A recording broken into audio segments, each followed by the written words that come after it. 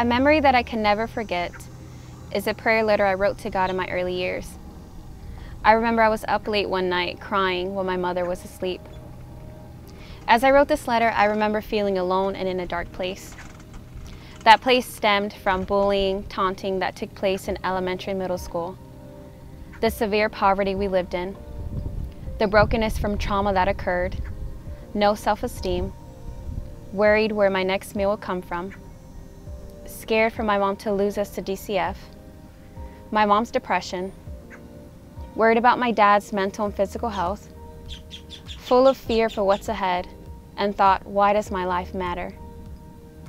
In that letter I wrote to God, I said, when I grow up, I pray I make a positive difference in thousands of lives. I believe this prayer became my reality. Coming of age, I knew there was something in me that made me different. And despite every obstacle, I realized my life had a purpose. I grew up in soup kitchen lines, community food pantries, taking advantage of social services, and my mom pawning her belongings to provide our basic needs. My father died to his alcohol addiction, lost everything, ended up homeless, living on the streets, and that motivated me to create a legacy that would honor him.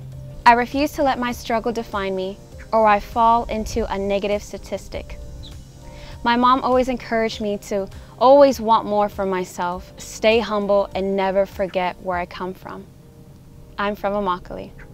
I'm the second oldest of 5 children, but the first to graduate high school, college, and now have my master's degree in social work. As I look back, my vision and my passion align with my purpose, which made me relentless to never give up. My dream was to use my platform to teach, love, and help people find their purpose. My passion is to serve and love. Love is a verb, so it's what you do and how you do it that leaves an impact. I'm truly favored to be nominated, yet won this award in 2019 against all odds. In 2015, I started an outreach called Love is Not an Option. This outreach serves the people who are suffering from homelessness. We create bags of toiletries and provide meals to those in need. As I look back, my vision and my purpose aligned with my passion, which made me relentless to never give up. Love is my motive. Love is my intention. I close with this. Define your own level of success by the standard you create, whether that is a college degree, obtaining a high school diploma, or becoming a mother. Your life may not be easy, but realize in the weakest moments is where your strength is developed and resilience arises.